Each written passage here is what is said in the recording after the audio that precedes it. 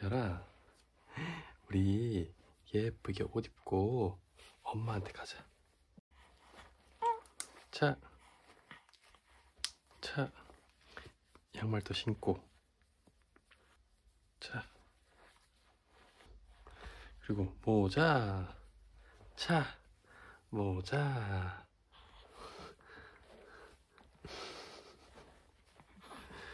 없고. 모자 쓰고 가야지. 모자 쓰고 가야 돼. 자, 모자. 가자. 자.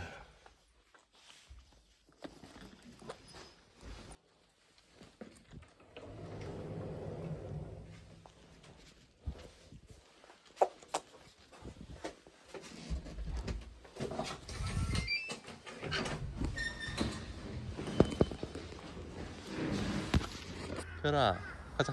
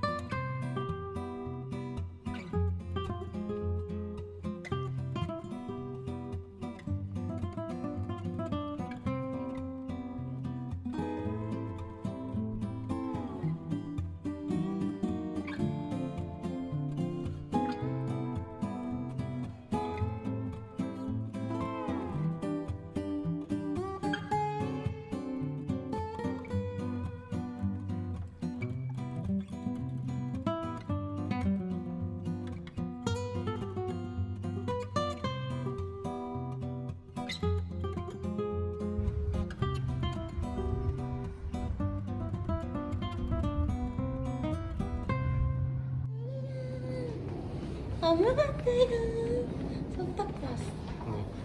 원장님 우리 얘기 맞죠? 여기가 어디야? 아이고 좋아. 엄마 일하는데 왔지요? 오 이거 좋아요. 오고 신나요? 네. 응.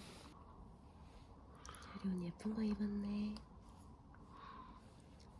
일부러 예쁘게 입혀왔지요. 너무 예쁜 거 입었네. 아빠가 너무 예쁜 거 입혀줬네. 응, 오늘아 고생 많았죠. 자기, 네. 수고했다. 아니요.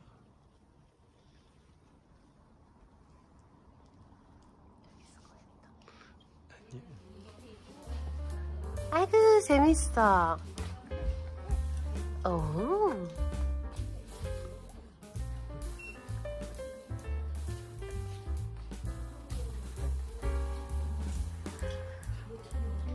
베리베리.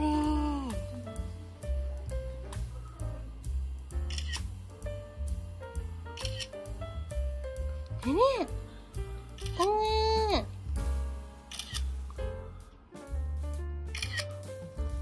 응? 만들어야겠다. 어디 2층에다? 여기 2층을 왔다 갔다 하기 힘드니까. 응.